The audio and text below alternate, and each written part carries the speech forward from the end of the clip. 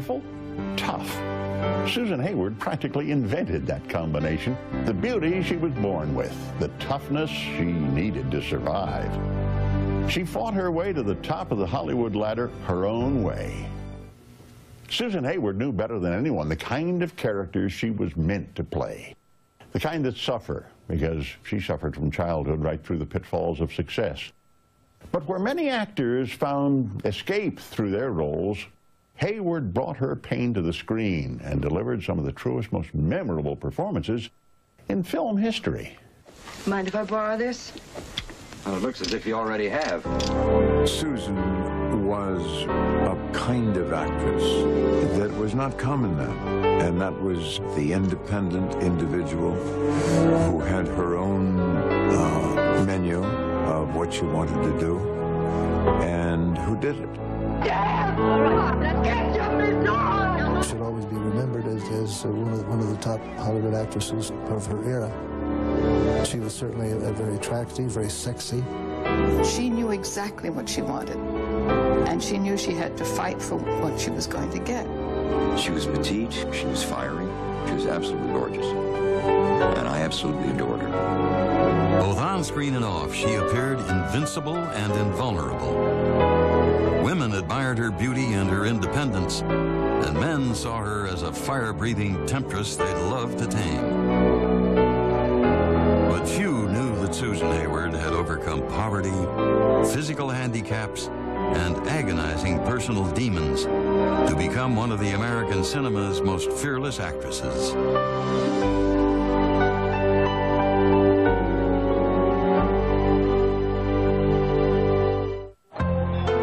Shortly after the turn of the century, 29-year-old Walter Marrenner, a dashing Coney Island barker, married Ellen Pearson, a 20-year-old stenographer from an affluent Swedish family. They settled in Brooklyn, New York, a melting pot of Irish, German, Jewish, and Italian immigrants crowded into squalid tenements. In 1910, they had their first child, Florence, quickly followed by a son, Wally, in 1911. And 6 years later, in the heat and claustrophobia of their small walk-up apartment, Ellen gave birth to beautiful, red-headed Edythe Marrenner on June 30th, 1917. By this time, Ellen deeply resented the hard-scrabble life Walter's job as a subway lineman afforded her, and the Marrenner household was as cheerless and hostile as it was dreary. Susan used to talk to me about her father, his inability to make a living. She felt that he was a kind of a Casper milquetoast type, and she wished that he had been stronger. But she had great affection for her father and a deep resentment toward her mother for being the dominant person in the marriage. It was a matriarchal family. There were rules that were put down, and they basically came from my grandmother. I recall her as a woman who was very cold, very angry. The Marrenner children escaped to the streets for games of stickball and to open fire hydrants for relief from the sweltering summertime heat. By the age of 7, Edythe was extremely nearsighted, but her parents were too poor to provide the child with glasses. And that summer, as little Edythe was chasing her three-penny parachute across Church Avenue, she failed to see a car speeding toward her. With such force, she was left bloody and unconscious by the side of the road. Miraculously, she survived the accident, but suffered 2 fractured legs and a broken hip. She had to be at home for several months, and the bad part of it was being imprisoned in that little tiny body cast, but she still managed to, after the 6 months, to start walking using crutches. Despite a painfully noticeable limp, Edythe was not excused from her chores. She sold newspapers. Susan and Wally would go around the neighborhood collecting bottles and cans and other things and selling them for extra pennies so that they could get either some clothes that they badly needed or extra food. When the Depression brought the country to its knees in 1929, the Marrenner family was so poor it barely affected their already austere lives. They would literally have to go to the store to buy day-old bread. They couldn't afford to have their clothes really cleaned or washed carefully, so very often she'd be wearing dirty clothes for weeks or months to come. And Susan said, one day I'm going to have clothes that are always clean. I'm going to have towels that smell fresh and not dirty and rancid. Upon entering PS 181, Edythe was unmercifully teased by her classmates. Crippled and barely able to see, the 12-year-old became defensive and made few friends. Kids would make fun of her. She was sort of a tomboy that would get into fights with others, made her want to have money, made her want to have control. But life took an unexpected turn when Edythe was cast as the lead in a school play, Cinderella in Flowerland. The attention she received quickly turned the lonely adolescent into a compulsive ham hungry for more. Starstruck, the youngster began spending her hard-won pennies at the movies, where she avidly followed the career of fellow Brooklynite Barbara Stanwyck and dreamed of becoming her successor. At Girls Commercial High School, Edythe stood out in her acting classes, and by the time she graduated, the caption beneath her yearbook photograph read, "One of our prize actresses." By 1934, a sexy swagger had replaced Edythe's childhood limp, and the gorgeous 17-year-old possessed an hourglass figure, a brassy Brooklyn accent, and a burning desire for fortune and fame. Walgreens drugstore on the corner of 44th and Broadway was the Schwab's of the East Coast. Aspiring actors met there to commiserate, and Edythe learned that pretty girls could earn money modeling while waiting for their big acting break. The brash 5'3" beauty with stunning red hair and flashing hazel eyes wrangled a meeting with Walter Thornton, head of the prestigious Thornton Modeling Agency, who immediately recognized her potential. This was the time when color photography was coming into its own, and naturally they were going after people with red hair because it would photograph so beautifully. So Susan came about just at the right time for the right thing. Thornton's hunch paid off. Edythe soon became his top moneymaker. She appeared in dozens of ads selling everything from Noxzema skin cream to lifesavers and bath soap. The young model soon saw her income escalate to a whopping $35 a day. But her father's health began to deteriorate, and Edythe took on the responsibilities as primary breadwinner for the entire family. My mother was put in the position of having to care for the entire family. There were certainly times that she felt overwhelmed with all this responsibility. On November 1st, 1937, the Saturday Evening Post printed an article about the modeling business called The Merchant of Venus, in which Walter Thornton was the subject and Edythe the featured model. It was here that all of America was introduced to the alluring redhead from Brooklyn for the first time. That same year, the country was infected with scarlet fever. Producer David O. Selznick had launched a nationwide search for a fresh new face to play Scarlett O'Hara in the much-anticipated film version of Margaret Mitchell's bestseller, Gone with the Wind. Hundreds of hopefuls read for the part, but Selznick offered Edythe a real audition in Hollywood. With virtually no acting experience and very little knowledge of the world, Edythe Marrenner set out to secure the most coveted role in the history of filmmaking. On November 18th, 1937, 20-year-old Edythe and her 27-year-old sister Florence boarded a train headed for California, along with three of the most powerful and influential people in films, Irene and David Selznick, and director George Cukor. The Marrenner sisters were bowled over by the glamour of Hollywood. Selznick put the girls up in a handsome hotel and provided them with a generous stipend, while Edythe anxiously awaited the screen test that would be directed by Cukor himself. Quiet, space. All right now, a lot of tempo. Camera! You insulted me, Melly Wilkes, and you made Ashley and the others insult me. You know he wouldn't have gone home so soon if you hadn't have dragged him. Oh, I saw you. Marry me. Now, Scarlett, be fair. I never at any time said... It's true, you did. And I should hate you till I die. And I can't think of a name.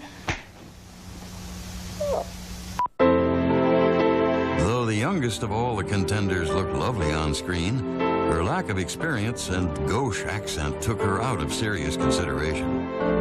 David Selznick, after she tested, said, "Why don't you go back to New York?" And she said, "I think I'll stay. I like the oranges."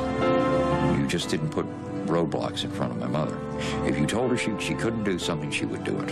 Absolutely a total rebel. At the age of 20, Edythe Marrenner had been seduced by Hollywood and its promise of wealth and fame. And although she had no means of support, hers had been a one-way ticket out of Brooklyn, and she was never going back. You're watching Susan Hayward on Biography. You're watching Susan Hayward on Biography.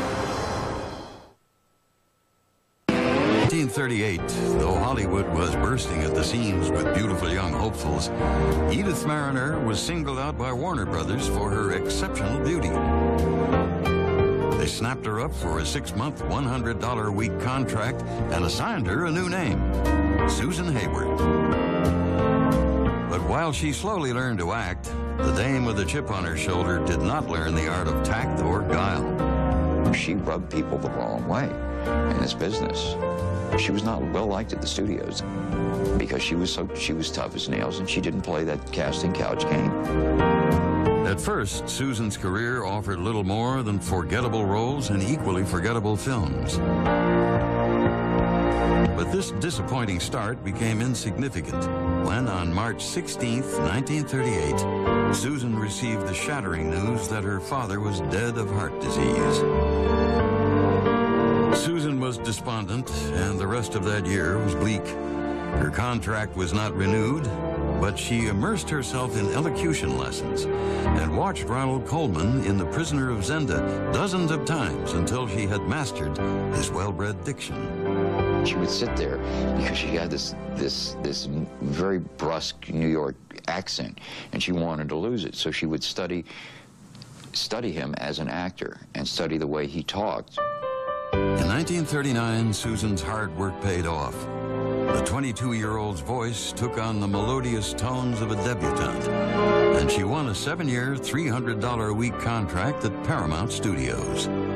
Susan and I and William Holden and Bob Preston were part of what was known as the Golden Circle. It was sort of a promotion that Paramount had at the time. We were all signed to contracts about the same time. Susan got off on the right foot with Paramount. Her first film was Beau Geste, starring Gary Cooper and Ray Milland. The ingenue was cast in a small part that brought her the admiration of several critics. John, may I ask you a silly question, just once and for all? I know the answer, but I want to hear you say it. All right. Did you take the blue water? If I'd have stolen anything from Brandon Abbas, it would have been you. Unlike Warner Brothers, Paramount promoted their young starlet. Susan was included with Ronald Reagan, Jane Wyman, and other promising newcomers in a national touring show called Luella Parsons and Her Flying Stars. Each actor was to perform a short variety skit, but Susan brought down the house when she sauntered right up to the footlights, thrust out her chin, and hollered, "Anyone here from Brooklyn?" That was a part of her that went with her all her life, the fact that she was this kid from Brooklyn. And she would get up in your face and tell you what she thought of you. But by 1940, Susan had appeared in only 2 lackluster films since her success in Beau Geste. And the frustrated actress let Paramount know exactly what she thought of their career management. In those days, the film producers told the exhibitors what films they could show, and so they were introducing us to them. And this big luncheon at the Biltmore, we were all very politely introduced, and we all said, "I'm Patricia Morrison. I hope you like my films." Well, Susan got up and went to the microphone, and she said, "I'm Susan Hayward, and if you want to make money with me, you better tell Paramount to give me good scripts." What Susan got was a reputation as a loose cannon, But when the studio loaned her out to Columbia, the cheeky star was assigned just the kind of script she was looking for. In Adam Had Four Sons, starring Ingrid Bergman, Susan was able to strut her stuff as the scheming homewrecker Hester. I wish you weren't his brother. Hester, I didn't know there were any women like you. You've got something to learn, Jackie. Now I suppose you're going to lift me up and throw me out bodily. Yes, that's exactly what I'm going to do. Hayward is wonderful in this. She has very subtle reactions, and she really brings that film to life because she wants it all, and she goes after it. You know, it's a real dynamic breakthrough role for her.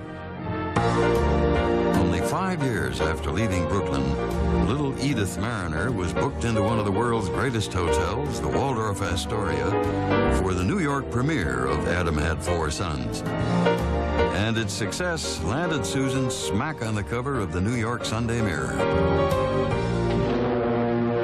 That same year, Japanese planes awakened the military base on Oahu, Hawaii, with a cascade of bombs, destroying much of the American Pacific Fleet. It was December 7th, 1941, and America was at war.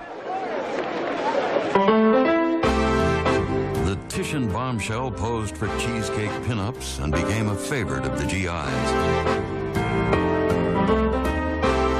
And for the first time in her 24 years, Susan enjoyed a spirited social life. She was quite a flirt. If I had a boyfriend, Susan would go for him. And I knew it. It was fun to watch her. In 1942, Paramount finally cast Susan in an A-list film, Reap the Wild Wind, directed by the great Cecil B. DeMille and starring John Wayne, Ray Milland, and Paulette Goddard. Oh, Dan, I was so afraid. I'm afraid every time I take you in my arms. Why? Because I want to crush the life out of you. When I'm in your arms, I don't care what they say about you. I'll love you always, Dan. Always. Susan's reviews were laudable, and seen for the first time in Technicolor, her vivid coloring was a feast for the eyes. Over the next 2 years, Hayward worked non-stop. The films were inconsistent, but her reviews were consistently full of praise. She had garnered the reputation of being an arrogant and volatile star, but she was also respected as a professional and accomplished actress. But despite the fact that she was now earning an impressive salary of $1,000 a week, the 25-year-old was haunted by the specter of her childhood poverty. And although she afforded herself few luxuries, Susan was rarely seen in public without her mink coat, the symbol of success. She was extremely frugal. She wasn't somebody who treated herself well in that respect. Money was something to be hoarded. She had that hoarding mentality, the idea of scarcity. But no matter how ambitious she was, Susan made time to do her bit for the war effort.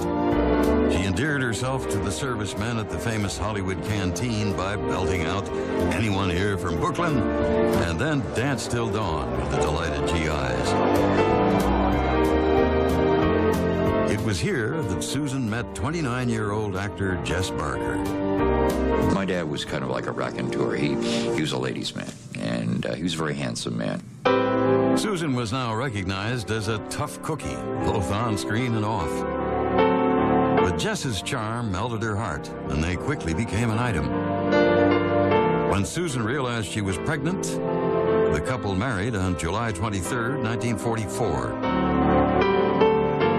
7 months later, the 28-year-old newlywed gave birth to fraternal twins, Timothy and Gregory. But the honeymoon was soon over when Jess's Columbia contract ran out, and he had little luck finding work. It was a very stormy relationship. There was a lot of arguing, there was a lot of fighting. They did not have that shared reality that is required for two people to work out their problems. It was non-existent. Susan had not renewed her contract with Paramount. When she signed a 7-year deal with producer Walter Wanger for an annual salary of $150,000, the couple's financial pressure was relieved, but their emotional stress intensified. The fact that they had diverse salary incomes absolutely affected their relationship. They were people who were competitive within their own field. So subsequently, the fact that my father earned much less money than my mother became a thorn in her side, but money was used as a weapon. Wanger purchased a story especially for Susan, written by renowned screenwriters Frank Cabot and Dorothy Parker. Smash Up, the story of a woman, chronicles the downfall of the neglected alcoholic wife of a successful entertainer. So I take a drink once in a while. What of it? Does that make me a lush or something? She brought to the screen really interesting stories that you can't imagine anyone else doing, in a way that no one else would have done it. You're still half drunk, aren't you? Then why don't you get out? Why just keep whining around about how you've had enough? I've had enough too! Get out and let me alone! Smash Up opened to rave reviews, and Susan Hayward received an Oscar nomination as Best Actress. Although she was the odds-on favorite, it was Loretta Young who walked away with a golden statuette for her role in The Farmer's Daughter. True to her fashion, Susan took it on the chin and held her head high. For at the age of 30, Susan Hayward's career was every bit as hot as her tempestuous personality.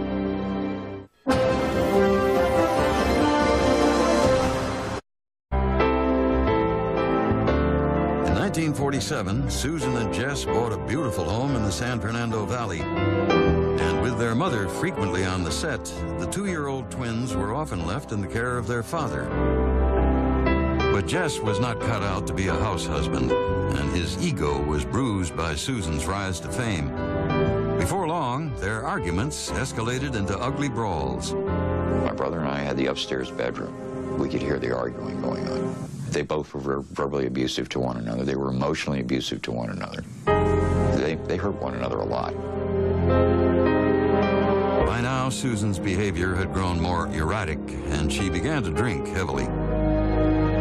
She became even more miserable when producer Walter Wanger could not come up with material equal to Smash Up.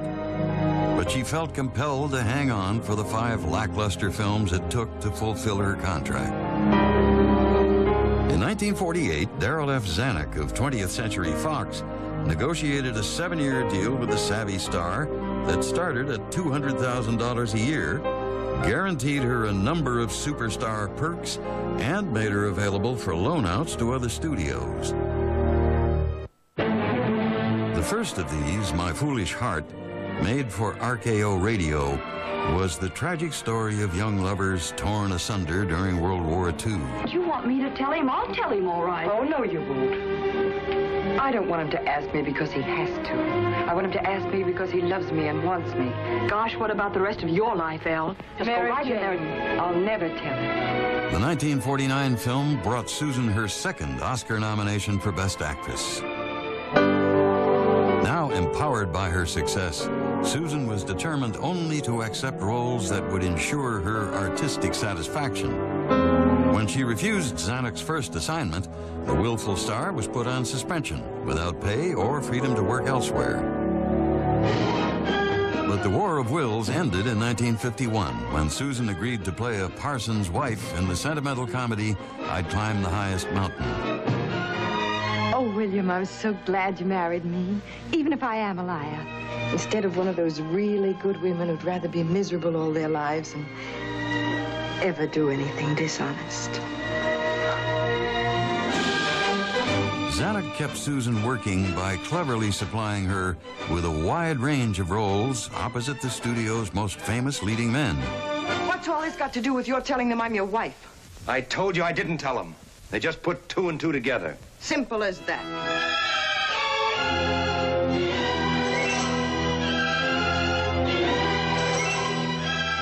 I need someone to share my heart. The man I watched from my window was not the king, but a man whose heart is well worth the sharing. She was unique. I think what's usually true of the great stars is that they combine contradictory characteristics. In her case, it's a kind of toughness and smart-talking growl with a kind of vulnerability and softness. I Can Get It For You Wholesale took the former model back to her roots in a story set in the jaded world of New York's Garment Center. Like it? Yes, I like it very much. Susan lived up to the ad campaign's provocative copy, which read, "The spectacular rise of a woman in a man's world." I want out. Get yourself another partner. Oh, no. I've got a partner. You, the best in the business. And you're going to help me get rich. The contract is signed, sealed, delivered, unbreakable. And you won't get out. Never. So make up your mind to like it. Taxi! By 1951, fans couldn't get enough of Susan Hayward. And on August 10th, the diminutive dynamo left imprints of her hands and feet at Grauman's Chinese Theater. That same year, she beat out Jean Crane for the coveted role of Jane Froman in the biographical film With a Song in My Heart about the handicapped singer's inspiring life. Why don't they just go ahead and cut it off and be done with it? They know I'll never walk again. Why don't they admit it? Who says you'll never walk again? I do. And I'm fed up with hearing you and everybody else say that I will. There's something in her that's kind of spiky and tough that keeps it from being completely sappy. And crown my good with brotherhood. At the age of 35, Susan won her third Oscar nomination for her performance in With a Song in My Heart. There could be no denying that Susan Hayward was a star. In 1952, she and John Wayne were nominated the two most popular stars in the world by the Foreign Press Association. Thank you very much, ladies and gentlemen. I'm very happy to receive such an honor. And I accept it with great humility, knowing full well that a performer is only the result of many people working very hard together. Thank you again. The following year, Susan delivered a poignant performance in The President's Lady opposite Charlton Heston. She portrayed Rachel, the wife of Andrew Jackson, and credibly aged from 18 to 61. I was very green at the time. She was far senior as a public actress to me, and I understood that. Susan was wonderful in the part, just exactly right, because she had a kind of feisty quality that was not common among film actresses then. Are you all right? Of course I'm all right. Why didn't you cut the rope like I told you to? You didn't tell me, and I never agreed anyway. Don't you know you could all have been massacred? Don't you shout at me! I've still got my scalp if you got yours. And besides, what kind of a protector goes gallivanting over to the woods chasing Indians? What were you trying to do, make a dead hero out of yourself? Why did you do it? I was showing off. I like to graze danger.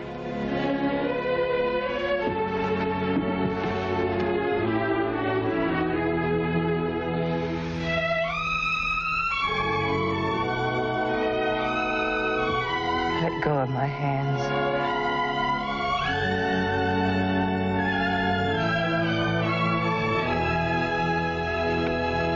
She was a pro, and I was honored to work with her. But by now, the stress of balancing marriage and career left Susan on the verge of collapse.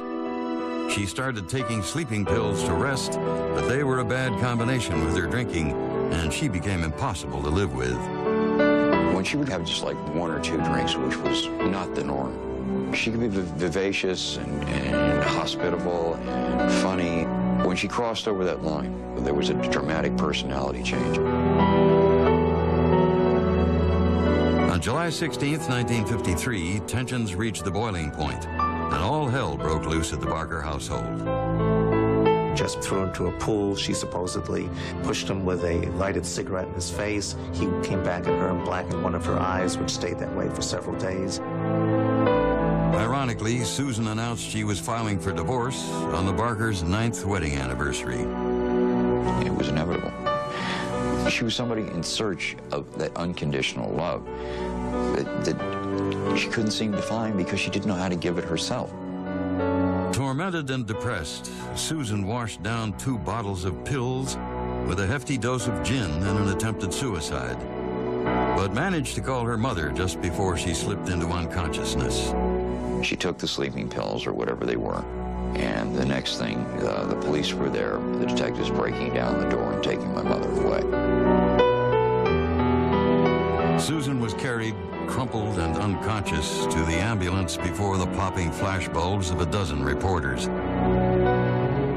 In a coma and on the critical list, the line between Susan's stormy life and her passionate movie roles was beginning to blur. You're watching Susan Hayward on Biography.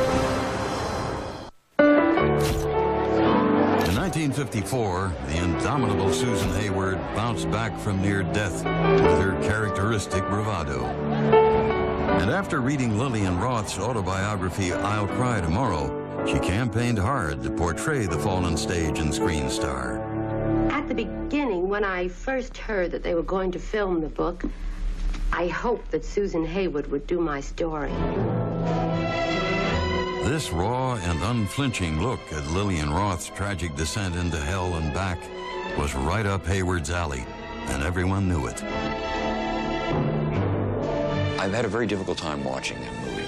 That movie is really who she was. Some of those scenes in that film, the little nuances, the way she twists her nose, the way she moves her hands or her head, that's who I saw in front of me. That's the reality of who this person was. Susan's emotionally gripping performance earned her a 4th Academy Award nomination as Best Actress. Well, as far as I'm concerned, he's not dead. I'll always remember, I'll never forget. And I don't care whether it's good for me or bad for me, or whether it's right or whether it's wrong, or whether you like it or you don't like it. And just this once, I want you to leave me alone. Yeah, it's not often you see a movie about a woman alcoholic, and it's tough to take. Somehow we accept it more in a man than we do a woman. It seems to take away everything that we think is attractive and what we expect in women. So it's a really risky part to play, and she really plays it full throttle. Susan took her 11-year-old sons to the Academy Awards in 1956, but this time when she lost to Anna Magnani, it was a crushing blow. At the age of 39, Susan was tired of Hollywood's relentless pressure. When she met 47-year-old Floyd Eaton Chalkley Jr., a handsome Southerner with genteel manners, an impeccable pedigree, and plenty of money, Susan campaigned for him with all the enthusiasm and determination she used to secure a film role. There was a part of Susan which really wanted the knight in shining armor. I think Eaton Chalkley was exactly what she needed at the time that they married. They were married on February 8, 1957, and then they moved to Chalkley's 300-acre gentleman's farm in Carrollton, Georgia. She and Eaton built for themselves a sprawling ranch-type farmhouse. They built their lake, and they stocked the lake, and they stocked the farm with animals, and she seemed quite comfortable in the rural community. Life outside Hollywood was idyllic. Susan was happy and relaxed for the first time in her life. But 11 years after Walter Wanger brought Susan her breakout role in Smash Up, he lured her back in front of the cameras with another daring and controversial film. Susan had a very good reputation in the industry of being very good, very professional. Usually a star of her stature would not consider accepting a role in a film unless she saw a first draft script. But Susan took this just on about a 3-page treatment. I Want to Live was based on the true story of a party girl, Barbara Graham, who was sent to the gas chamber for the crime of murder in 1955.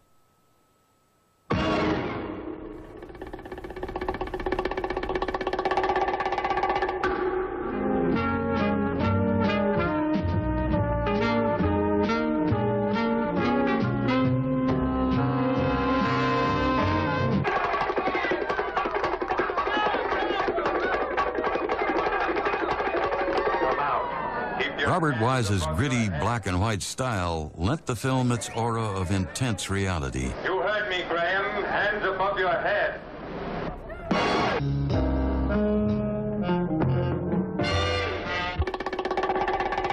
All I can think of was that I couldn't prove my alibi. Mrs. And I was Graham. going to the gas chamber, and I was Mrs. desperate. Graham, you'll have to... Have you ever been Graham, desperate? Mrs. Graham. You know what it's like. I Want to Live was a wild success. Susan received the New York Film Critics Award for Best Actress, as well as her 5th nomination for an Academy Award. That's probably her great performance. She is tremendous in it. It's a very gutsy role to play. It's also a little hard to take. And on March 5th, 1959, Eaton sat beside his anxious wife while presenter James Cagney opened the sealed envelope. Thank you very much, ladies and gentlemen. And thank you, ladies and gentlemen of the Academy, for making me so very, very happy tonight. And my special thanks to Mr. Walter Wanger, who made this possible. I thank you. Walter Wanger said, thank God Susan's won. For 20 years she's been chasing this. Now we can all relax. And relax was just what she planned to do. Susan was relieved to return to her storybook life with Oscar in hand.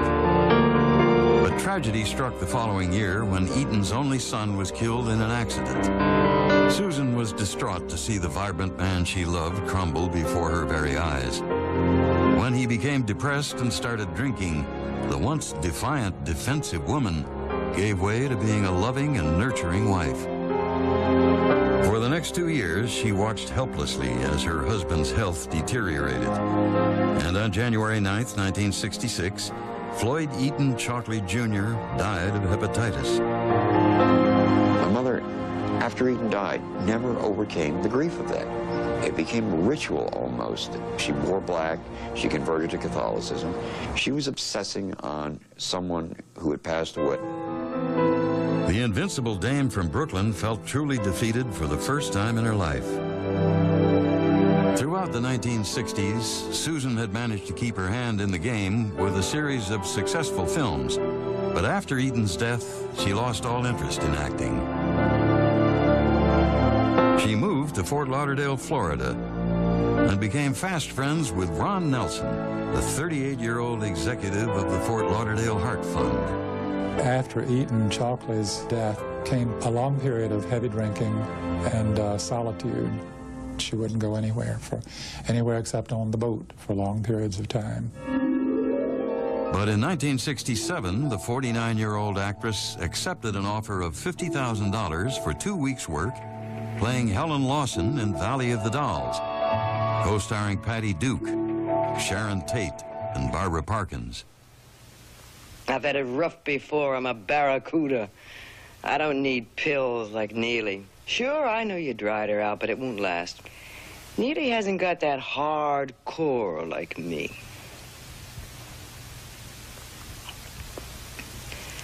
She never learned to roll with the punches. The movie was a critical failure, but went on to become a huge financial and popular success.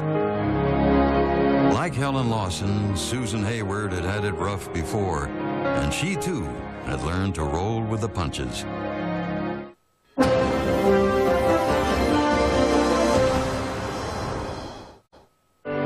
In 1967, Susan Hayward returned to her Florida home and tried to make a new life with the help of her friend Ron Nelson. My friendship with Susan was unique to her as well as to me. She liked being home. We'd swim in the pool, take the boat, and go sometimes over to the Bahamas for a day or two. She said, "This is my world. Let the wind blow through my hair and let me be the captain of my soul out here in the Atlantic." Turning 50 and looking great, Susan was encouraged by her friends to get back out into the world. In 1968, she boldly accepted a new challenge, taking on the lead in the musical version of Mame at Caesar's Palace in Las Vegas. My friend John Boab directed it, and he said that she turned into a real pro even in the theater. She learned to dance, she learned to sing, everything that she hadn't done because she was essentially a movie star. It's a very, very athletic, exhausting show. So after about 92 performances, her voice literally just wore out. So she had to drop out, and then they brought in Celeste Holm to replace her. Disappointed by her inability to carry on, Susan retreated to private life. But by 1972, the stalwart star was complaining of debilitating headaches and fatigue. Her diagnosis was shocking. She was suffering from advanced lung and brain cancer, and a nightmare of painful seizures and chemotherapy followed. 2 agonizing years later, Susan was flattered when she was invited by the Academy of Motion Picture Arts and Sciences to present the Oscar for Best Actress at the Academy Awards. And the 56-year-old was determined not to disappoint her fans. She told me that her doctor was going to give her a shot of Dilantin so that she could get out on stage and do this without a seizure. And as she said, "Don't worry, Ron, I'll knock 'em dead." Susan appealed to Nolan Miller, who designed a spectacular green sequin gown to hide her emaciated body, and Van Cleef and Arpels loaned her a king's ransom in diamonds. She looked glorious, every inch the movie star, but it took the strong arm of Charlton Heston to get Susan to the podium. I knew she was ill. Took a lot of guts to appear. She looked wonderful. She may have been in considerable pain, but it didn't show. She was a pro. But shortly after reaching her waiting limousine, the courageous star collapsed with a seizure. While Susan still had the strength, she refused to accept defeat and bravely fought the pain to make the most of every day. I'd heard the news that she was very ill. And she was looking beautiful. Red hair, beautifully dressed. I said, "Susan, you look wonderful." She said, "Don't believe all that crap you hear about me. I'm fine." But within months, Susan was receiving only her closest friends and praying for an end to her suffering. I actually saw her for the last time about a week before she died. It was becoming very excruciating. I would just ask God to take her. I said, "Please, just take her." And on March 14th, 1975, at the age of 57, Susan Hayward lost her battle with cancer. At her request, she was buried alongside her husband. The inscription on her tombstone simply reads, Mrs. F.E. Chalkley. I remember you now. You're from Brooklyn. Yeah, so you want to make something out of it, huh? With a steely determination, the bombshell from Brooklyn had risen above the poverty and shame of her childhood to become an Academy Award-winning actress. Along the way, she suffered no fools and pulled no punches.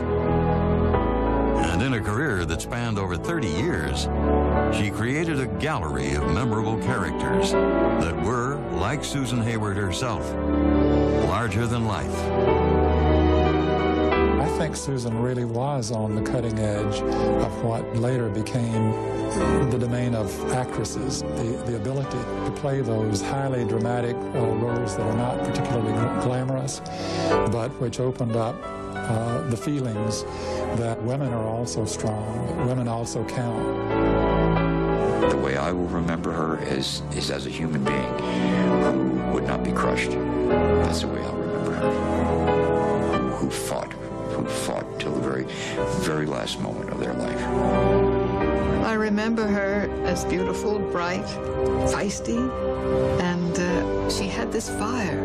We say fire in the belly. She had this fire, and she never lost it.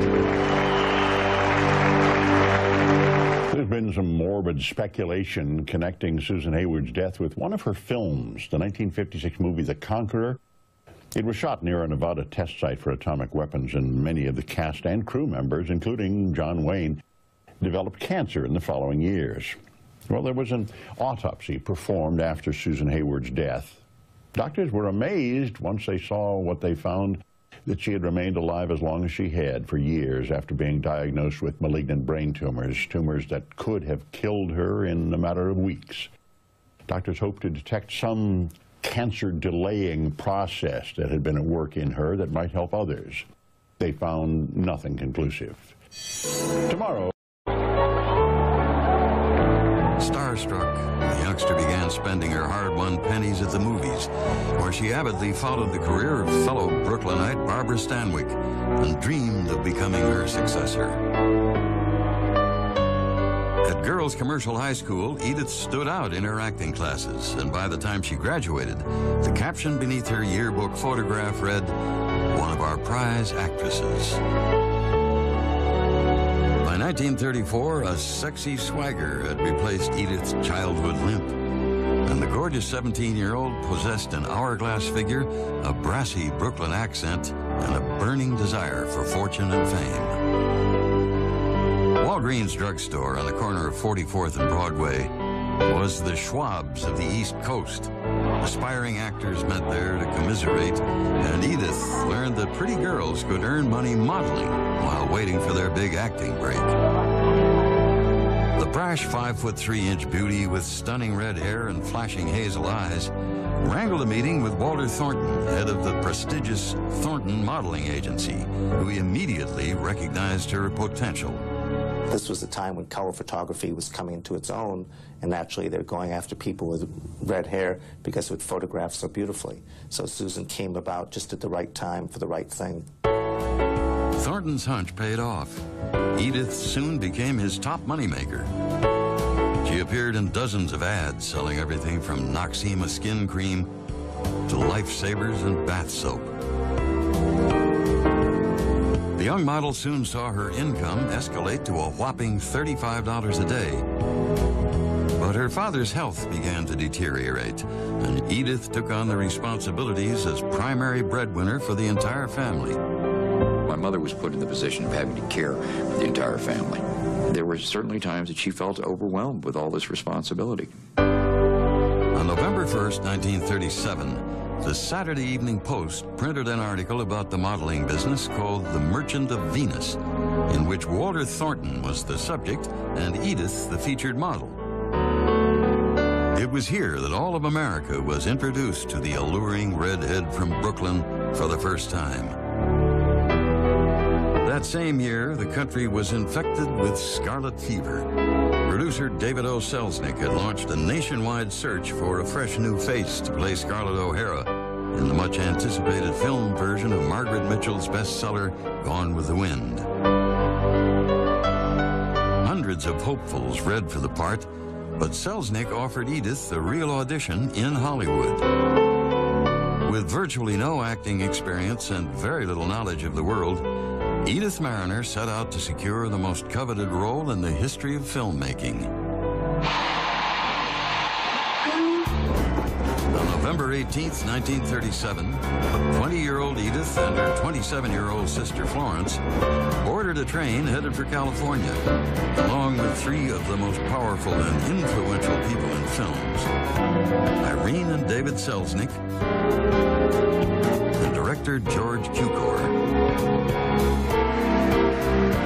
The sisters were bowled over by the glamour of Hollywood. Selznick put the girls up in a handsome hotel and provided them with a generous stipend, while Edythe anxiously awaited the screen test that would be directed by Cukor himself. Quiet, space. All right now, a lot of tempo. Camera! You insulted me, Nellie Wilkes, and you made Ashley and the others insult me. You know he wouldn't have gone home so soon if you hadn't dragged him. Oh, I saw you. To marry me. Now, Scarlett, be fair. I never at any time said... It's true, you did. And I should hate you till I die. And I can't think of a name. Though the youngest of all the contenders looked lovely on screen, her lack of experience and gauche accent took her out of serious consideration. David Selznick, after she tested, said, "Why don't you go back to New York?" And she said, "I think I'll stay. I like the oranges." You just didn't put roadblocks in front of my mother. If you told her she couldn't do something, she would do it. Absolutely a total rebel. At the age of 20, Edythe Marrenner had been seduced by Hollywood and its promise of wealth and fame. And although although she had no means of support, hers had been a one-way ticket out of Brooklyn, and she was never going back. You're watching Susan Hayward on Biography. You're watching Susan Hayward on Biography. 1938, though Hollywood was bursting at the seams with beautiful young hopefuls, Edythe Marrenner was singled out by Warner Brothers for her exceptional beauty. They snapped her up for a 6-month, $100-a-week contract and assigned her a new name, Susan Hayward. But while she slowly learned to act, the dame with a chip on her shoulder did not learn the art of tact or guile. She rubbed people the wrong way in this business. She was not well liked at the studios because she was tough as nails, and she didn't play that casting couch game. At first, Susan's career offered little more than forgettable roles in equally forgettable films. But this disappointing start became insignificant when, on March 16, 1938, Susan received the shattering news that her father was dead of heart disease. Susan was despondent, and the rest of that year was bleak. Her contract rarely seen in public without her mink coat, the symbol of success. She was extremely frugal. She wasn't somebody who treated herself well in that respect. Money was something to be hoarded. She had that hoarding mentality, the idea of scarcity. But no matter how ambitious she was, Susan made time to do her bit for the war effort. She endeared herself to the servicemen at the famous Hollywood canteen by belting out, "Anyone here from Brooklyn?" and then danced till dawn with the delighted GIs. It was here that Susan met 29-year-old actor Jess Barker. My dad was kind of like a raconteur. He was a ladies' man, and he was a very handsome man. Susan was now recognized as a tough cookie, both on screen and off. But Jess's charm melted her heart, and they quickly became an item. When Susan realized she was pregnant, the couple married on July 23, 1944. 7 months later, the 28-year-old newlywed gave birth to fraternal twins, Timothy and Gregory. But the honeymoon was soon over when Jess's Columbia contract ran out, and he had little luck finding work. It was a very stormy relationship. There was a lot of arguing, there was a lot of fighting. They did not have that shared reality that is required for two people to work out their problems. It was non-existent. Susan had not renewed her contract with Paramount. When she signed a 7-year deal with producer Walter Wanger for an annual salary of $150,000, the couple's financial pressure was relieved, but their emotional stress intensified. The fact that they had diverse salary incomes absolutely affected their relationship. They were people who were competitive within their own field. So subsequently, the fact that my father earned much less money than my mother became a thorn in her side, but money was used as a weapon. Wanger purchased a story especially for Susan, written by renowned screenwriters Frank Cabot and Dorothy Parker. Smash Up, the story of a woman, chronicles the downfall of the neglected alcoholic wife of a successful entertainer. So I take a drink once in a while. What of it? Does that make me a lush or something? She brought to the screen really interesting stories that you can't imagine anyone else doing, and in a way that no one else would have done it. You're still half drunk, aren't you? Then why don't you get out? Why just keep whining around about how you've had enough? I've had enough too! Get out and let me alone! Smash Up opened to rave reviews, and Susan Hayward received an Oscar nomination as Best Actress. Although she was the odds-on favorite, it was Loretta Young who walked away with a golden statuette for her role in The Farmer's Daughter. True to her fashion, Susan took it on the chin and held her head high. For at the age of 30, Susan Hayward's career was every bit as hot as her tempestuous personality.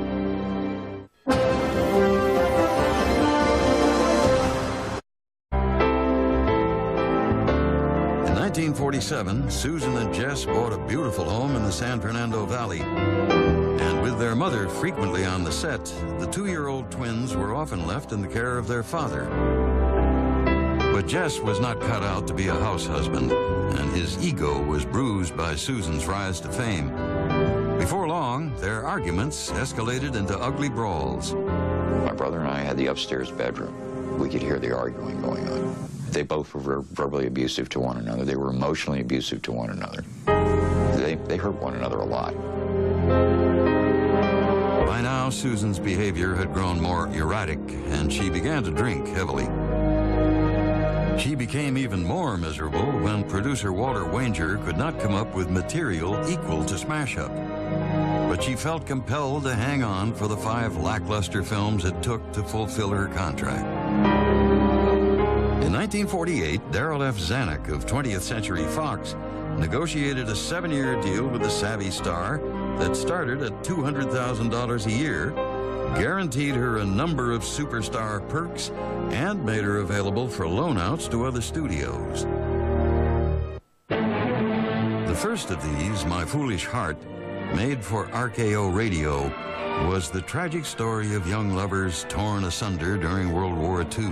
You want me to tell him? I'll tell him, all right. Oh, no, you won't. I don't want him to ask me because he has to. I want him to ask me because he loves me and wants me.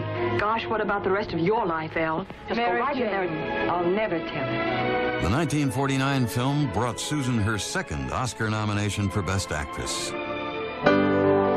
Now empowered by her success, Susan was determined only to accept roles that would ensure her artistic satisfaction. When she refused Zanuck's first assignment, the willful star was put on suspension without pay or freedom to work elsewhere. But the War of Wills ended in 1951 when Susan agreed to play a parson's wife in the sentimental comedy I'd Climb the Highest Mountain. Oh, William, I'm so glad you married me, even if I am a liar. Instead of one of those really good women who'd rather be miserable all their lives and ever do anything dishonest.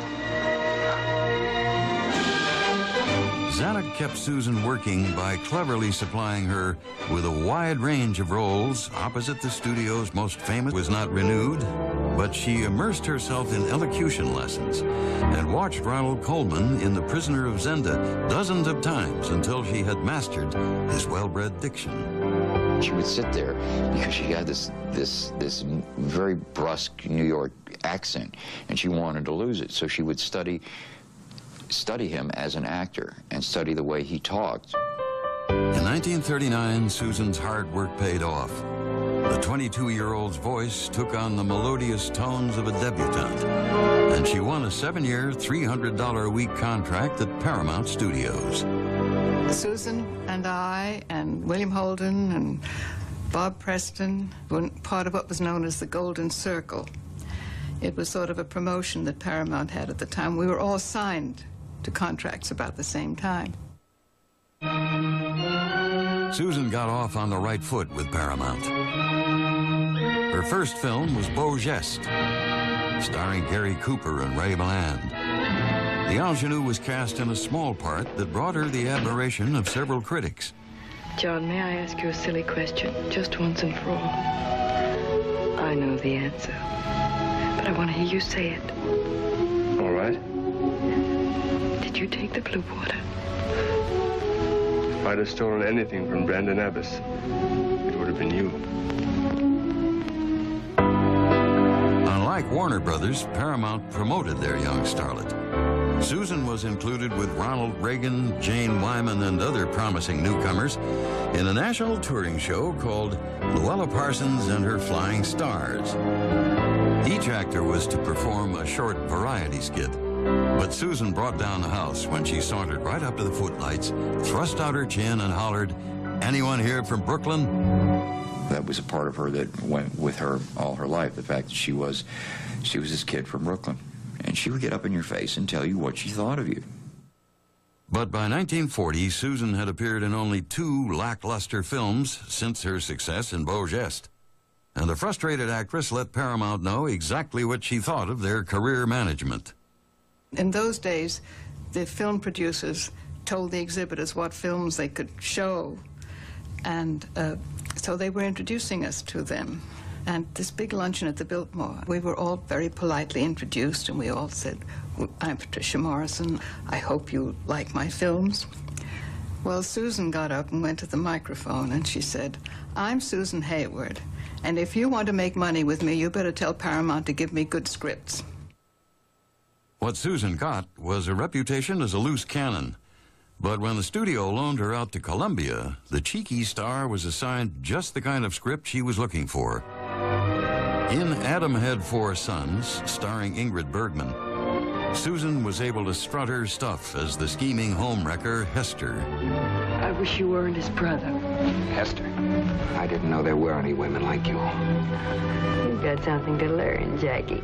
Now I suppose you're going to lift me up and throw me out bodily. Yes, that's exactly what I'm going to do. Hayward is wonderful in this. She has very subtle reactions, and she really brings that film to life because she wants it all, and she goes after it. You know, it's a real dynamic breakthrough role for her. Only 5 years after leaving Brooklyn, little Edythe Marrenner was booked into one of the world's greatest hotels, the Waldorf Astoria, for the New York premiere of Adam Had Four Sons. And its success landed Susan smack on the cover of the New York Sunday Mirror. That same year, Japanese planes awakened the military base on Oahu, Hawaii, with a cascade of bombs, destroying much of the American Pacific Fleet. It was December 7th, 1941, and America was at war. The Titian bombshell posed for cheesecake pinups and became a favorite of the GIs. And for the first time in her 24 years, Susan enjoyed a spirited social life. She was quite a flirt. If I had a boyfriend, Susan would go for him. And I knew it. It was fun to watch her. In 1942, Paramount finally cast Susan in an A-list film, Reap the Wild Wind, directed by the great Cecil B. DeMille and starring John Wayne, Ray Milland, and Paulette Goddard. Oh, Dan, I was so afraid. I'm afraid every time I take you in my arms. Why? Because I want to crush the life out of you. When I'm in your arms, I don't care what they say about you. I'll love you always, Dan. Always. Susan's reviews were laudable, and seen for the first time in Technicolor, her vivid coloring was a feast for the eyes. Over the next 2 years, Hayward worked nonstop. The films were inconsistent, but her reviews were consistently full of praise. She had garnered the reputation of being an arrogant and volatile star, but she was also respected as a professional and accomplished actress. But despite the fact that she was now earning an impressive salary of $1,000 a week, the 25-year-old was haunted by the specter of her childhood poverty. And although she afforded herself few luxuries, Susan was rare.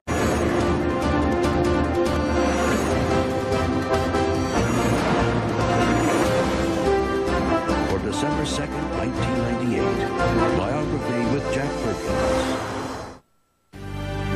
Beautiful, tough. Susan Hayward practically invented that combination. The beauty she was born with, the toughness she needed to survive. She fought her way to the top of the Hollywood ladder her own way. Susan Hayward knew better than anyone the kind of characters she was meant to play. The kind that suffer, because she suffered from childhood right through the pitfalls of success. But where many actors found escape through their roles, Hayward brought her pain to the screen and delivered some of the truest, most memorable performances in film history. Mind if I borrow this? Well, it looks as if you already have.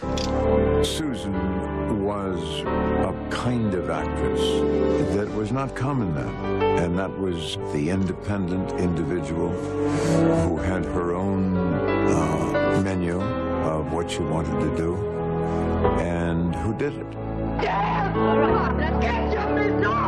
She'll always be remembered as one of the top Hollywood actresses of her era. She was certainly very attractive, very sexy. She knew exactly what she wanted, and she knew she had to fight for what she was going to get. She was petite, she was fiery, she was absolutely gorgeous, and I absolutely adored her. Both on screen and off, she appeared invincible and invulnerable. Women admired her beauty and her independence, and men saw her as a fire-breathing temptress they'd love to tame. But few knew that Susan Hayward had overcome poverty, physical handicaps, and agonizing personal demons to become one of the American cinema's most fearless actresses.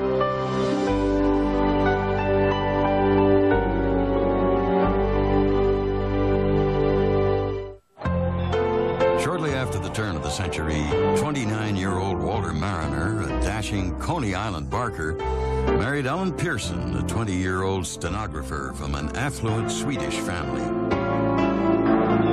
They settled in Brooklyn, New York, a melting pot of Irish, German, Jewish, and Italian immigrants crowded into squalid tenements. In 1910, they had their first child, Florence, quickly followed by a son, Wally, in 1911. And 6 years later, in the heat and claustrophobia of their small walk-up apartment, Ellen gave birth to beautiful, red-headed Edythe Marrenner on June 30th, 1917. By this time, Ellen deeply resented the hard-scrabble life Walter's job as a subway lineman afforded her, and the Marrenner household was as cheerless and hostile as it was dreary. Susan used to talk to me about her father, his inability to make a living. She felt that he was a kind of a Casper milquetoast type, and she wished that he had been stronger. But she had great affection for her father and a deep resentment toward her mother for being the dominant person in the marriage. It was a matriarchal family. There were rules that were put down, and they basically came from my grandmother. I recall her as a woman who was very cold, very angry. Marrenner children escaped to the streets for games of stickball and to open fire hydrants for relief from the sweltering summertime heat. By the age of 7, Edythe was extremely nearsighted, but her parents were too poor to provide the child with glasses. And that summer, as little Edythe was chasing her 3-penny parachute across Church Avenue, she failed to see a car speeding toward her. With such force, she was left bloody and unconscious by the side of the road. Miraculously, she survived the accident, but suffered 2 fractured legs and a broken hip. She had to be at home for several months, and the bad part of it was being imprisoned in that little tiny body cast, but she still managed to, after the 6 months, to start walking using crutches. Despite a painfully noticeable limp, Edythe was not excused from her chores. She sold newspapers. Susan and Wally would go around the neighborhood collecting bottles and cans and other things and selling them for extra pennies so that they could get either some clothes that they badly needed or extra food. When the Depression brought the country to its knees in 1929, the Marrenner family was so poor it barely affected their already austere lives. They would literally have to go to the store to buy day-old bread. They couldn't afford to have their clothes really cleaned or washed carefully, so very often she'd be wearing dirty clothes for weeks or months to come. And Susan said, one day I'm going to have clothes that are always clean. I'm going to have towels that smell fresh and not dirty and rancid.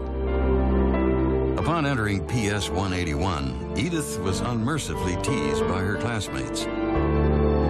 Crippled and barely able to see, the 12-year-old became defensive and made few friends. Kids would make fun of her. She was sort of a tomboy that would get into fights with others, made her want to have money, made her want to have control.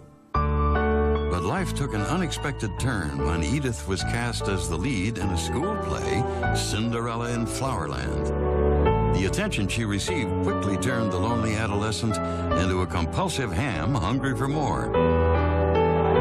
Leading men. What's all this got to do with your telling them I'm your wife? I told you I didn't tell them. They just put 2 and 2 together. Simple as that.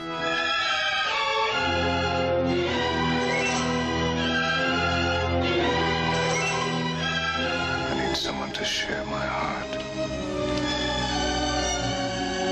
The man I watched from my window was not the king, but a man whose heart is well worth the sharing. She was unique. I think what's usually true of the great stars is that they combine contradictory characteristics. In her case, it's a kind of toughness and smart-talking growl with a kind of vulnerability and softness. I Can Get It For You Wholesale took the former model back to her roots in a story set in the jaded world of New York's garment center. Like it? Yes, I like it very much. Susan lived up to the ad campaign's provocative copy, which read, "The spectacular rise of a woman in a man's world." I want out. Get yourself another partner. Oh, no. I've got a partner. You, the best in the business. And you're going to help me get rich. The contract is signed, sealed, delivered, unbreakable. And you won't get out. Never. So make up your mind to like it. Taxi! By 1951, fans couldn't get enough of Susan Hayward. And on August 10th, the diminutive dynamo left imprints of her hands and feet at Grauman's Chinese Theater. That same year, she beat out Jean Crane for the coveted role of Jane Froman in the biographical film With a Song in My Heart about the handicapped singer's inspiring life.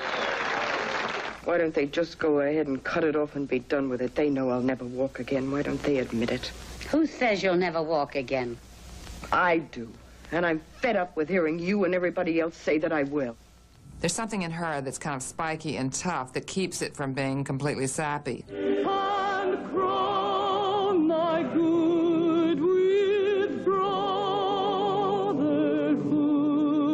At the age of 35, Susan won her 3rd Oscar nomination for her performance in With a Song in My Heart.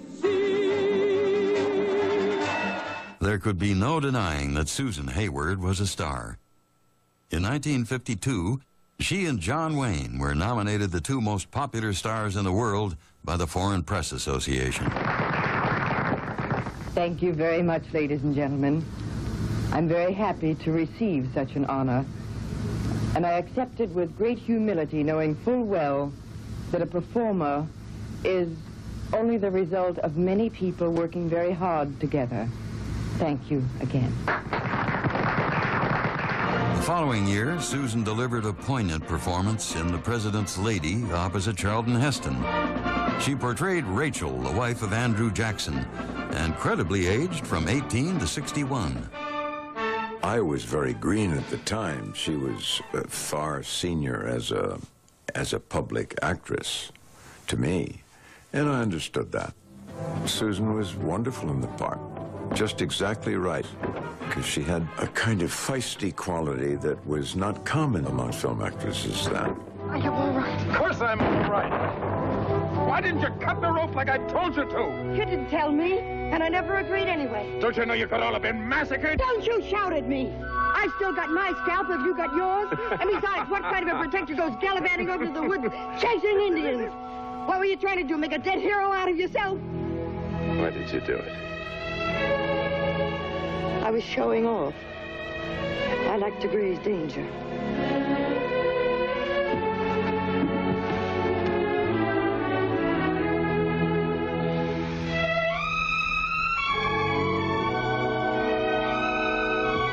Let go of my hands.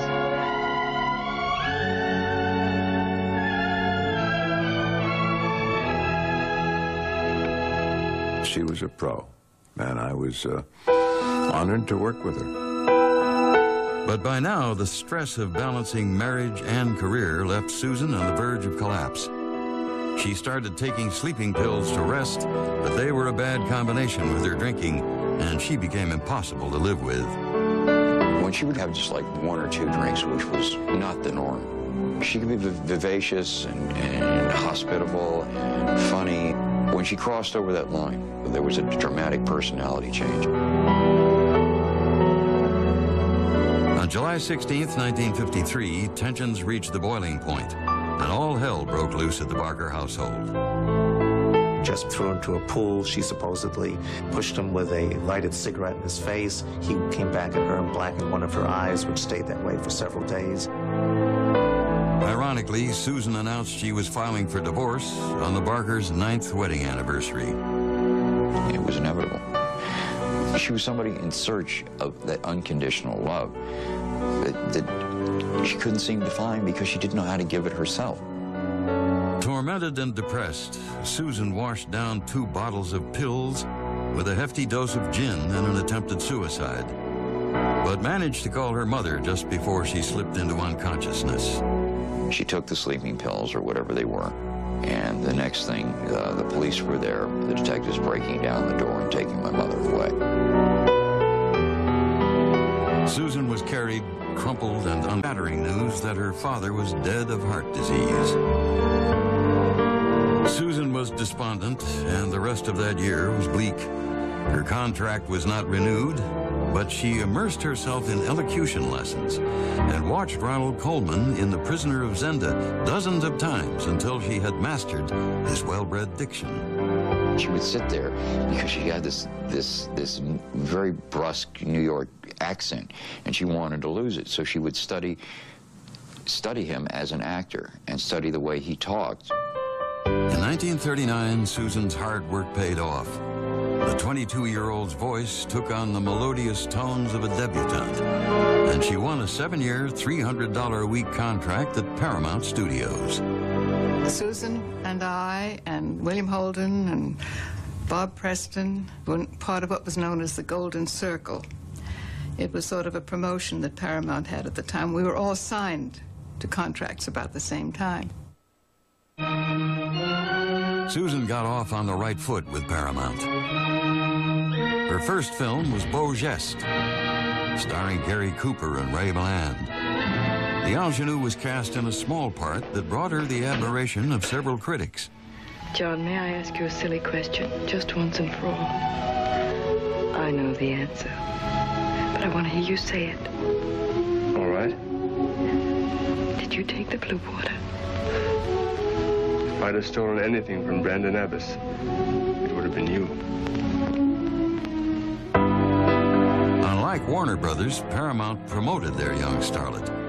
Susan was included with Ronald Reagan, Jane Wyman, and other promising newcomers in a national touring show called Luella Parsons and Her Flying Stars. Each actor was to perform a short variety skit, but Susan brought down the house when she sauntered right up to the footlights, thrust out her chin, and hollered, "Anyone here from Brooklyn?" That was a part of her that went with her all her life, the fact that she was this kid from Brooklyn. And she would get up in your face and tell you what she thought of you. But by 1940, Susan had appeared in only 2 lackluster films since her success in Beau Geste. And the frustrated actress let Paramount know exactly what she thought of their career management. In those days, the film producers told the exhibitors what films they could show, and so they were introducing us to them. And this big luncheon at the Biltmore, we were all very politely introduced, and we all said, "I'm Patricia Morrison. I hope you like my films." Well, Susan got up and went to the microphone, and she said, "I'm Susan Hayward, and if you want to make money with me, you better tell Paramount to give me good scripts."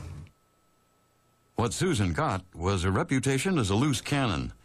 But when the studio loaned her out to Columbia, the cheeky star was assigned just the kind of script she was looking for. In Adam Had 4 Sons, starring Ingrid Bergman, Susan was able to strut her stuff as the scheming homewrecker Hester. I wish you weren't his brother. Hester, I didn't know there were any women like you. You've got something to learn, Jackie. Now I suppose you're going to lift me up and throw me out bodily. Yes, that's exactly what I'm going to do.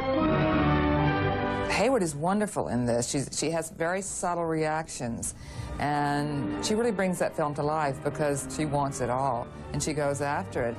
You know, it's a real dynamic breakthrough role for her.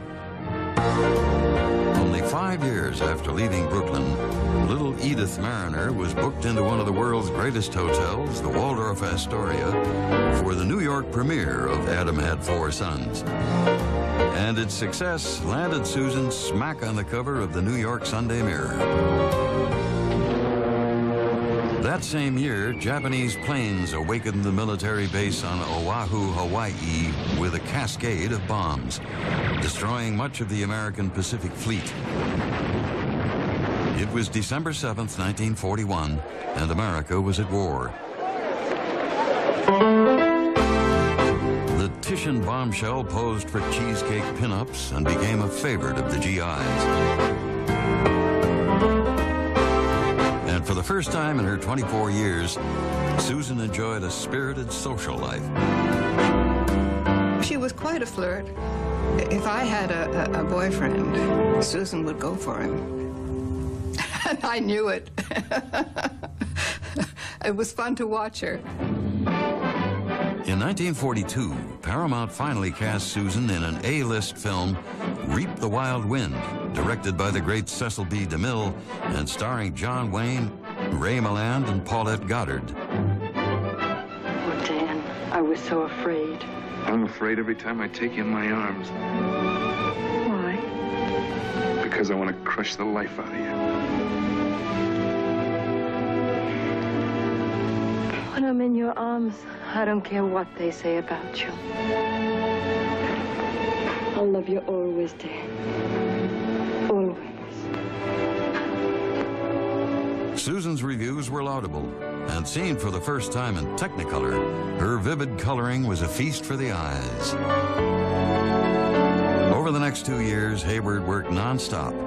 The films were inconsistent, but her reviews were consistently full of praise. She had garnered the reputation of being an arrogant and volatile star, but she was also respected as a professional and accomplished actress. Adolescent into a compulsive ham hungry for more. Starstruck, the youngster began spending her hard-won pennies at the movies, where she avidly followed the career of fellow Brooklynite Barbara Stanwyck and dreamed of becoming her successor. At Girls Commercial High School, Edythe stood out in her acting classes, and by the time she graduated, the caption beneath her yearbook photograph read, "One of our prize actresses." By 1934, a sexy swagger had replaced Edythe's childhood limp, and the gorgeous 17-year-old possessed an hourglass figure, a brassy Brooklyn accent, and a burning desire for fortune and fame. Walgreens drugstore on the corner of 44th and Broadway was the Schwab's of the East Coast. Aspiring actors met there to commiserate, and Edythe learned that pretty girls could earn money modeling while waiting for their big acting break. The brash 5'3" beauty with stunning red hair and flashing hazel eyes wrangled a meeting with Walter Thornton, head of the prestigious Thornton Modeling Agency, who immediately recognized her potential. This was a time when color photography was coming into its own, and naturally they're going after people with red hair because it would photograph so beautifully. So Susan came about just at the right time for the right thing. Thornton's hunch paid off. Edythe soon became his top moneymaker. She appeared in dozens of ads selling everything from Noxzema skin cream to Lifesavers and bath soap. The young model soon saw her income escalate to a whopping $35 a day. But her father's health began to deteriorate, and Edythe took on the responsibilities as primary breadwinner for the entire family. My mother was put in the position of having to care for the entire family. There were certainly times that she felt overwhelmed with all this responsibility. On November 1st, 1937, the Saturday Evening Post printed an article about the modeling business called The Merchant of Venus, in which Walter Thornton was the subject and Edythe the featured model. It was here that all of America was introduced to the alluring redhead from Brooklyn for the first time. That same year, the country was infected with scarlet fever. Producer David O. Selznick had launched a nationwide search for a fresh new face to play Scarlett O'Hara, in the much-anticipated film version of Margaret Mitchell's bestseller, Gone with the Wind. Hundreds of hopefuls read for the part, but Selznick offered Edythe a real audition in Hollywood. With virtually no acting experience and very little knowledge of the world, Edythe Marrenner set out to secure the most coveted role in the history of filmmaking. On November 18th, 1937, 20-year-old Edythe and her 27-year-old sister Florence boarded a train headed for California, along with three of the most powerful and influential people in films, Irene and David Selznick, and director George Cukor. The Marrenner sisters were bowled over by the glamour of Hollywood. Selznick put the girls up in a handsome hotel and provided them with a generous stipend, while Edythe anxiously awaited the screen test that would be directed by Cukor himself. Quiet, space. All right now, a lot of tempo. Camera! You insulted me, Nellie Wilkes, and your maid Ashley and the others insulted me. You know he wouldn't have gone home so soon if you hadn't have dragged him. Oh, I saw you. You're gonna marry me. Now, Scarlett, be fair. I never at any time said... It's true, you did. And I should hate you till I die. And I can't think of a name. Though the youngest of all the contenders looked lovely on screen, her lack of experience and gauche accent took her out of serious consideration. David Selznick, after she tested, said, "Why don't you go back to New York?" And she said, "I think I'll stay. I like the oranges." You just didn't put roadblocks in front of my mother. If you told her she couldn't do something, she would do it. Absolutely a total rebel. At the age of 20, Edythe Marrenner had been seduced by Hollywood and its promise of wealth and fame. And although she had no means of support, hers had been a one-way ticket out of Brooklyn, and she was never going back. You're watching Susan Hayward on Biography. You're watching Susan Hayward on Biography. 1938, though Hollywood was bursting at the seams with beautiful young hopefuls, Edythe Marrenner was singled out by Warner Brothers for her exceptional beauty. They snapped her up for a 6-month, $100-a-week contract and assigned her a new name, Susan Hayward. But while she slowly learned to act, the dame with a chip on her shoulder did not learn the art of tact or guile. She rubbed people the wrong way in this business. She was not well liked at the studios because she was tough as nails, and she didn't play that casting couch game. At first, Susan's career offered little more than forgettable roles in equally forgettable films. But this disappointing start became insignificant when, on March 16th, 1938, Susan received the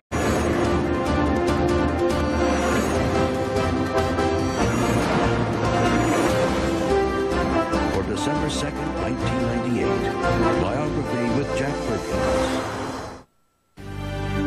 Beautiful, tough. Susan Hayward practically invented that combination. The beauty she was born with, the toughness she needed to survive. She fought her way to the top of the Hollywood ladder her own way. Susan Hayward knew better than anyone the kind of characters she was meant to play. The kind that suffer, because she suffered from childhood right through the pitfalls of success. But where many actors found escape through their roles, Hayward brought her pain to the screen and delivered some of the truest, most memorable performances in film history. Mind if I borrow this? Well, it looks as if you already have. Susan was a kind of actress that was not common then, and that was the independent individual who had her own menu of what she wanted to do and who did it. She'll always be remembered as one of the top Hollywood actresses of her era. She was certainly a very attractive, very sexy. She knew exactly what she wanted, and she knew she had to fight for what she was going to get. She was petite, she was fiery, she was absolutely gorgeous, and I absolutely adored her. Both on screen and off, she appeared invincible and invulnerable. Women admired her beauty and her independence, and men saw her as a fire-breathing temptress they'd love to tame. But few knew that Susan Hayward had overcome poverty, physical handicaps, and agonizing personal demons to become one of the American cinema's most fearless actresses.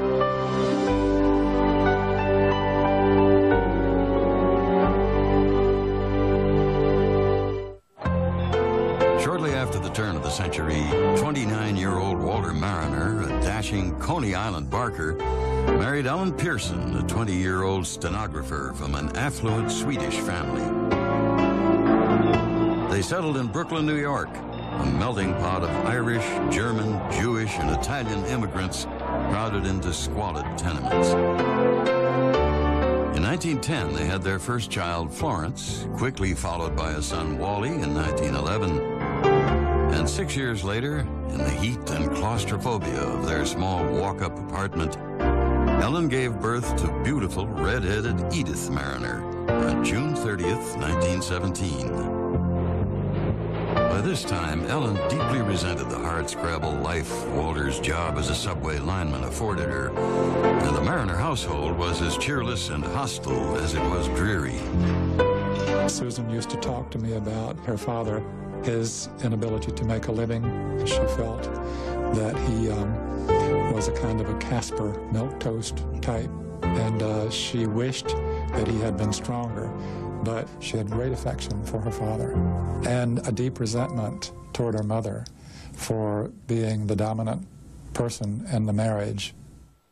It was a matriarchal family. There were rules that were put down, and they basically came from my grandmother.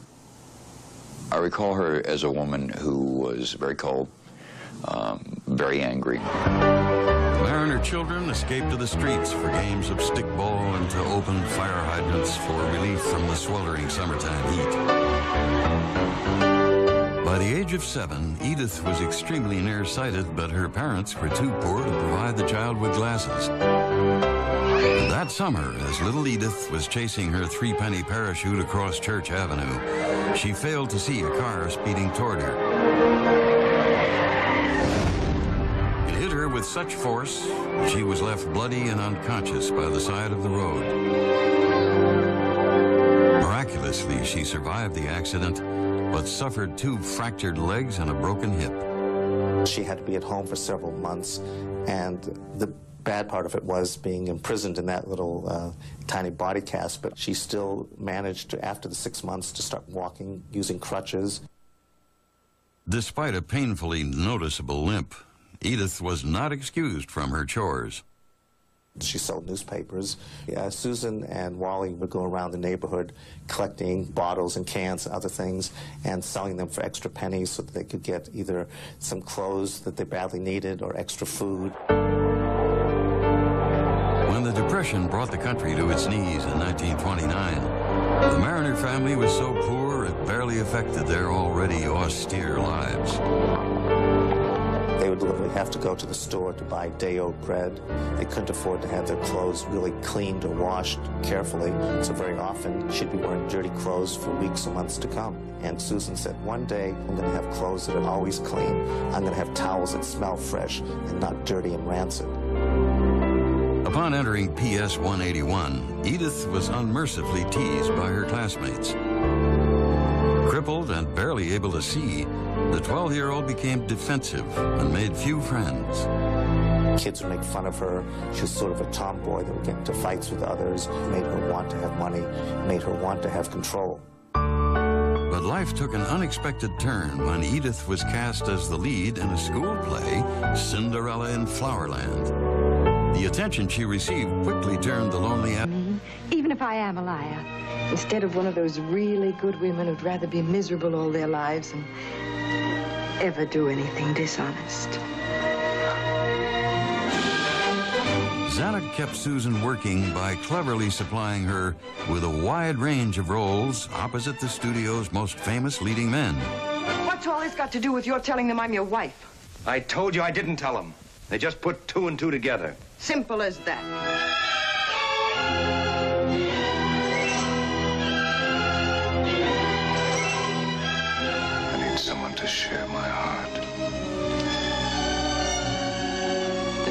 watched from my window was not the king, but a man whose heart is well worth the sharing.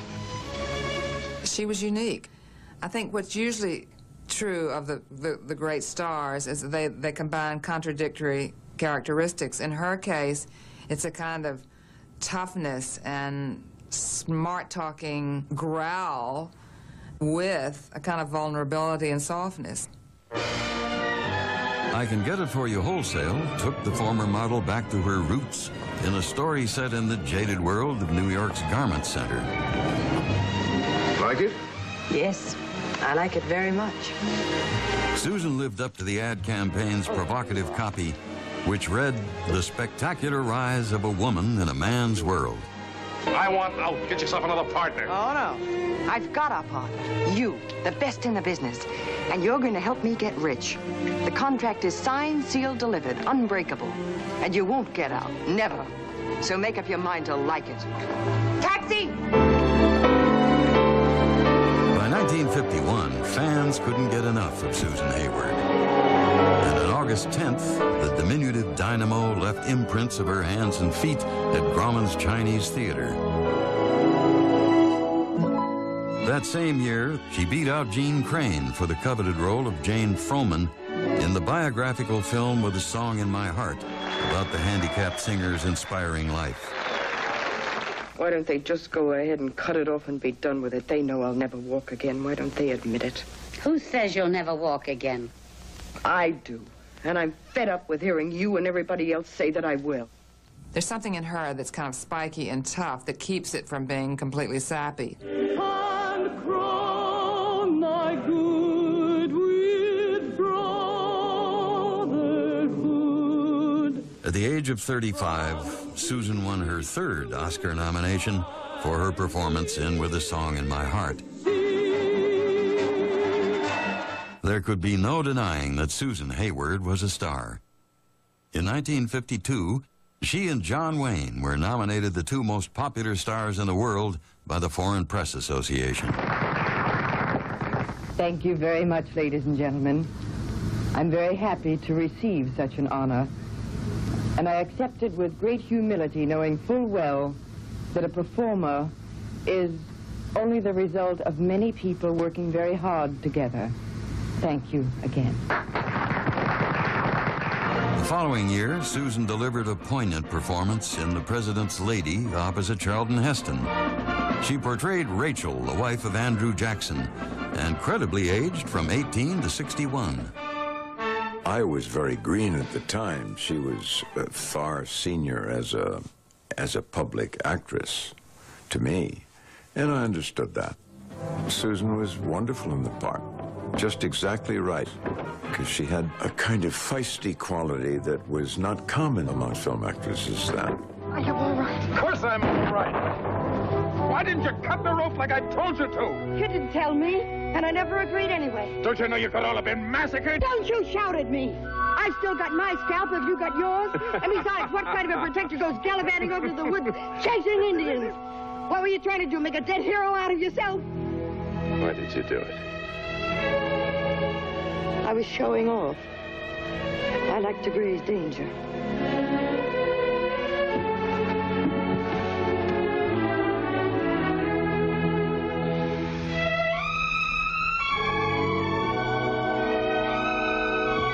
Let go of my hands.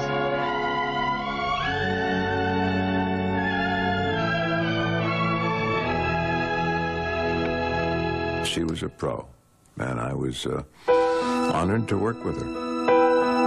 But by now, the stress of balancing marriage and career left Susan on the verge of collapse. She started taking sleeping pills to rest, but they were a bad combination with her drinking, and she became impossible to live with. When she would have just like one or two drinks, which was not the norm, she could be vivacious and hospitable and funny. When she crossed over that line, there was a dramatic personality change. On July 16th, 1953, tensions reached the boiling point, and all hell broke loose at the Barker household. Jess threw him into a pool. She supposedly pushed him with a lighted cigarette in his face. He came back at her and blackened one of her eyes, which stayed that way for several days. Ironically, Susan announced she was filing for divorce on the Barkers' 9th wedding anniversary. It was inevitable. She was somebody in search of that unconditional love that she couldn't seem to find because she didn't know how to give it herself. Tormented and depressed, Susan washed down, but despite the fact that she was now earning an impressive salary of $1,000 a week, the 25-year-old was haunted by the specter of her childhood poverty. And although she afforded herself few luxuries, Susan was rarely seen in public without her mink coat, the symbol of success. She was extremely frugal. She wasn't somebody who treated herself well in that respect. Money was something to be hoarded. She had that hoarding mentality, the idea of scarcity. But no matter how ambitious she was, Susan made time to do her bit for the war effort. She endeared herself to the servicemen at the famous Hollywood canteen by belting out, "Anyone here from Brooklyn?" and then danced till dawn with the delighted GIs. It was here that Susan met 29-year-old actor Jess Barker. My dad was kind of like a raconteur. He was a ladies' man, and he was a very handsome man. Susan was now recognized as a tough cookie, both on screen and off. But Jess's charm melted her heart, and they quickly became an item. When Susan realized she was pregnant, the couple married on July 23, 1944. 7 months later, the 28-year-old newlywed gave birth to fraternal twins, Timothy and Gregory. But the honeymoon was soon over when Jess's Columbia contract ran out, and he had little luck finding work. It was a very stormy relationship. There was a lot of arguing, there was a lot of fighting. They did not have that shared reality that is required for two people to work out their problems. It was non-existent. Susan had not renewed her contract with Paramount. When she signed a 7-year deal with producer Walter Wanger for an annual salary of $150,000, the couple's financial pressure was relieved, but their emotional stress intensified. The fact that they had diverse salary incomes absolutely affected their relationship. They were people who were competitive within their own field.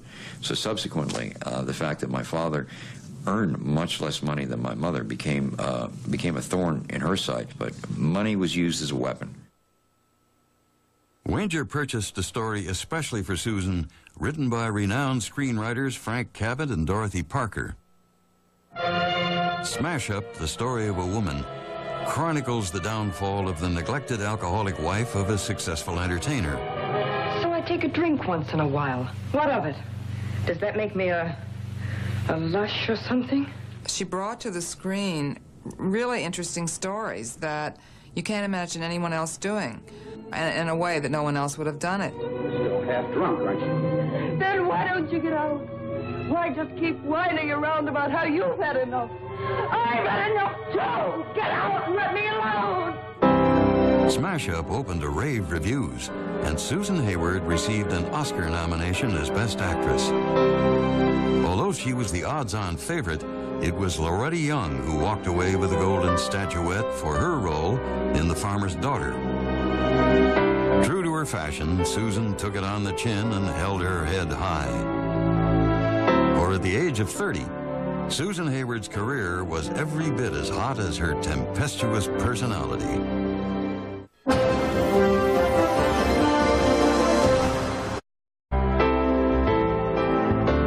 In 1947, Susan and Jess bought a beautiful home in the San Fernando Valley. And with their mother frequently on the set, the 2-year-old twins were often left in the care of their father. But Jess was not cut out to be a house husband, and his ego was bruised by Susan's rise to fame. Before long, their arguments escalated into ugly brawls. My brother and I had the upstairs bedroom. We could hear the arguing going on. They both were verbally abusive to one another. They were emotionally abusive to one another. They hurt one another a lot. By now, Susan's behavior had grown more erratic, and she began to drink heavily. She became even more miserable when producer Walter Wanger could not come up with material equal to Smash Up. But she felt compelled to hang on for the 5 lackluster films it took to fulfill her contract. In 1948, Darrell F. Zanuck of 20th Century Fox negotiated a 7-year deal with the savvy star that started at $200,000 a year, guaranteed her a number of superstar perks, and made her available for loan-outs to other studios. The first of these, My Foolish Heart, made for RKO Radio, was the tragic story of young lovers torn asunder during World War II. You want me to tell him? I'll tell him, all right. Oh, no, you won't. I don't want him to ask me because he has to. I want him to ask me because he loves me and wants me. Gosh, what about the rest of your life, Elle? Just go right in there and I'll never tell him. The 1949 film brought Susan her second Oscar nomination for Best Actress. Now empowered by her success, Susan was determined only to accept roles that would ensure her artistic satisfaction. When she refused Zanuck's first assignment, the willful star was put on suspension without pay or freedom to work elsewhere. But the War of Wills ended in 1951 when Susan agreed to play a parson's wife in the sentimental comedy I'd Climb the Highest Mountain. Oh, William, I was so glad you married me.